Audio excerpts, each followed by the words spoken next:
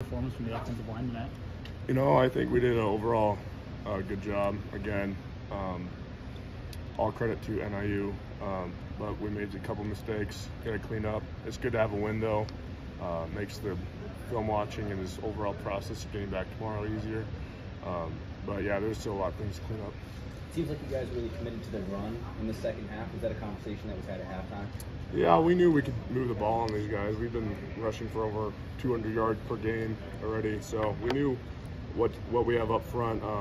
We just warmed down the first half, and then that second quarter, especially that fourth quarter, really you saw a lot of plays like you got 10-yard chunks all the time and scored a couple touchdowns. So it was a good transition to that run game in the second half.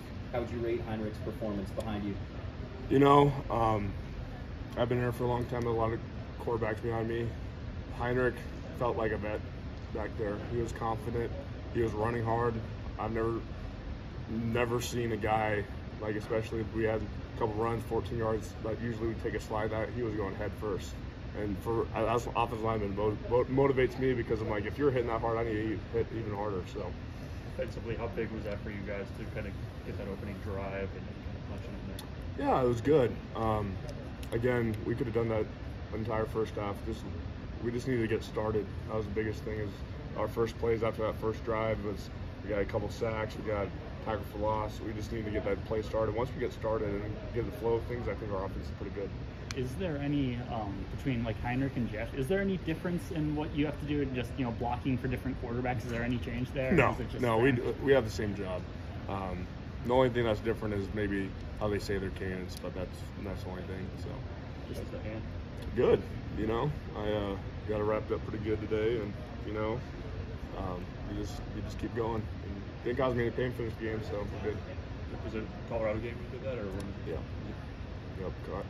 Somewhere time during the Colorado game. So getting the first win from Matt Rule, how good does that feel to finally have that under your belt? It's great.